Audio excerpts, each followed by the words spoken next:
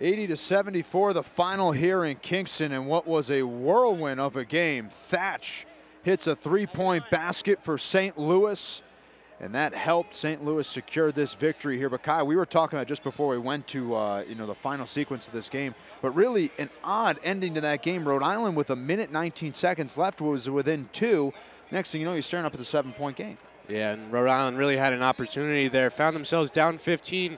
Did a stellar job of coming back in the game. Had an opportunity to swing the game in their favor in that last minute. Unfortunately, no dice. Yeah, let's take a look at the final highlights of this game, that final sequence we were alluding to. For URI, was Sebastian Thomas sparked a run for Rhode. He had 3 straight baskets, including 2 and 1 opportunities. Here's one of the 2. And Thomas was part of a Rhode Island scoring effort off the bench that was on display here today. 39 bench points for Rhode. But here's a take here from St. Louis's Jimerson, who was great. Collins takes a look at a basket too, splits the defense, and gets a basket to go. Collins with 10 points, Jimerson with 22. Rhode Island get an and one from Makhel Mitchell to bring it to a 2-point game. And Thatch hits this 3-point basket, and this is where St. Louis starts to distance themselves. And this was the closer, the nail in the coffin, some would say. A slam from Jordan Nesbitt, and Kyle standing. Well, St. Louis will escape the Ryan Center with an 80-74 win. Yeah, and we see the numbers here. St. Louis just edging out the Rams in second chance points.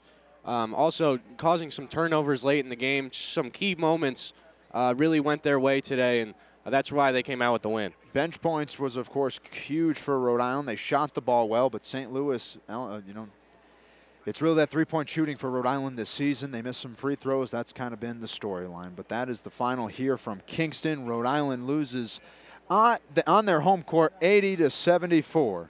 Thanks so much for tuning in all season long, my friends. Rhode Island season, of course, had its ups and downs, but we are so thankful we get to spend a portion of it with you. For Kyle Standing and the rest of our great crew, I'm Stone Freeman for the final time from the Ryan Center. So long.